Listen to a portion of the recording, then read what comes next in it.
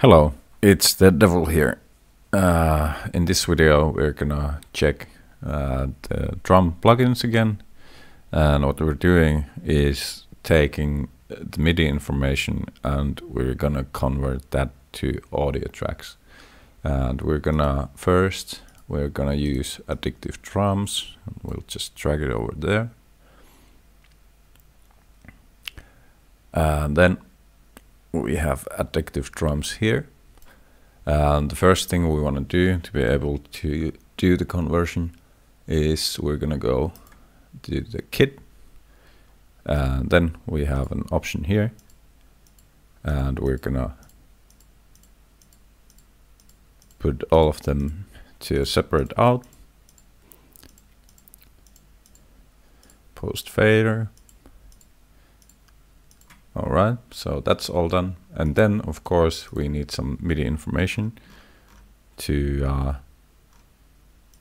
convert. So let's take that one and drag it over there. Here we go. And then on this section, we're gonna click on that and expand. Click all of these. There we go. And I usually, this is just for, I like to make my drums red. And then we're set. We click on that, make sure it's selected. Go to track, transform to audio track. Render all channels, preserve instrument track state, so we can go back to Midi and click OK. And then it will run its process, and we will have audio tracks of the Midi information on separate tracks for some fun mixing. And after we're done, after I'm done showing how to do it in addictive drums, I'm gonna show how you do it on free modo drums from IK Multimedia, because that should be doable also. And I think doing this in Ableton is a different video, and you should be able to do it in any DAW. I mean, if you use Reaper, that's the free one, you should be able to do that in there too. Alright, so here we go, and let's bring it so we can see the information. So there we go, and we can mute the master, and then we can check. So now we can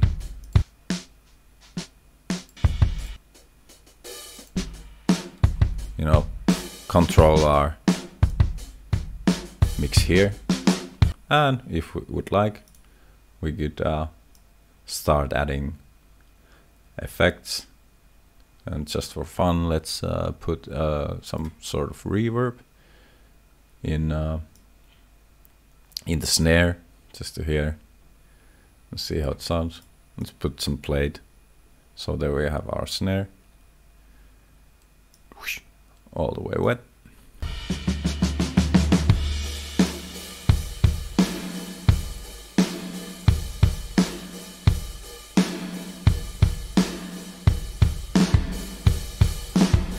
So yeah, there we go.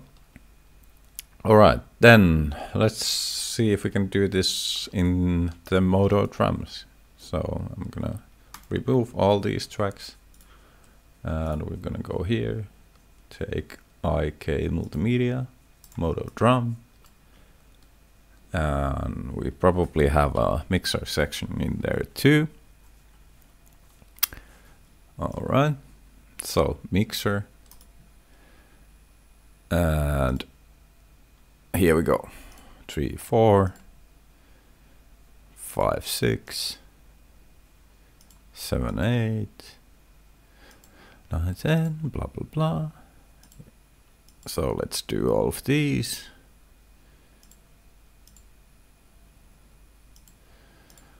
It's too late to turn back now.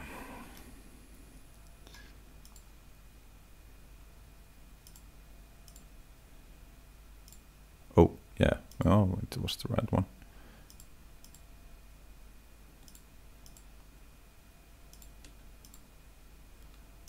All right, there we go. Now,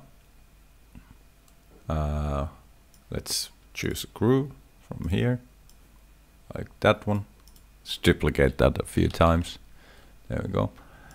And then let's collapse that one. And the same thing, expand, boing, boing, boing. Choose all of those. I'm gonna take these out of the way, hide. So now we have, these are the mono drums, same thing. Let's quickly, there we go, now it's a single track. We have chosen that, track, transform to audio track. Let's see how it works.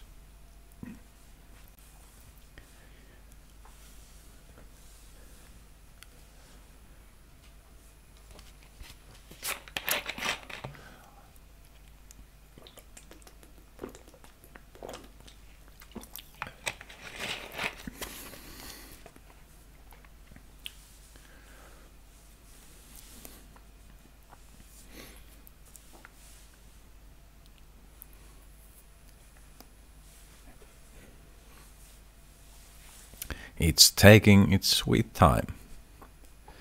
But hey, sometimes that's the thing. That's the job, waiting.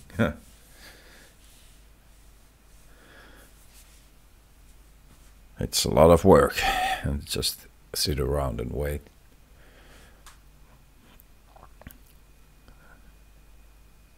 For me, at least, it is. Some people enjoy it, I think, but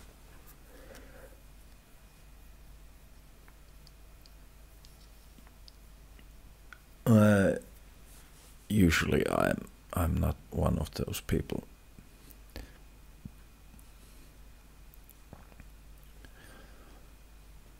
All right, do your thing. More. Faster, faster.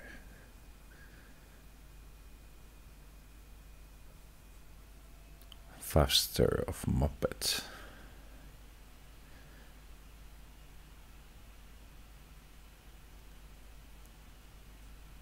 How many tracks were there?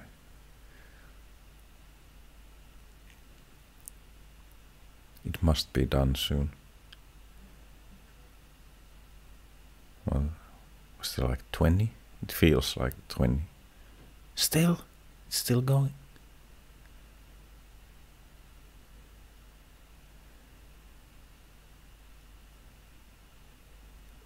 Huh? Maybe it's stuck in loop.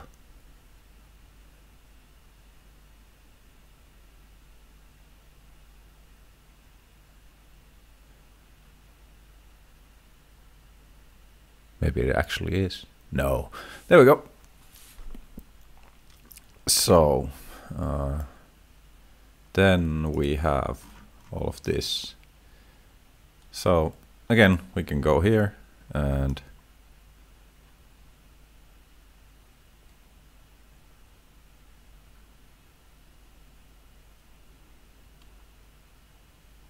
I think it did some extra in there. So, did it run?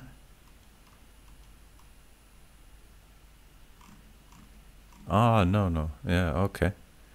So,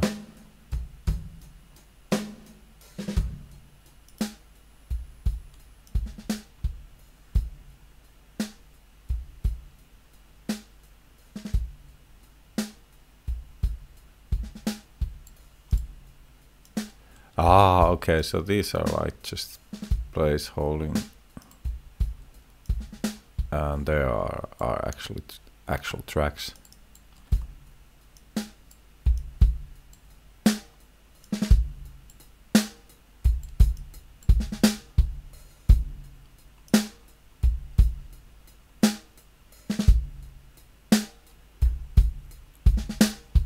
They're actually quite quiet, so I could just turn them up like that.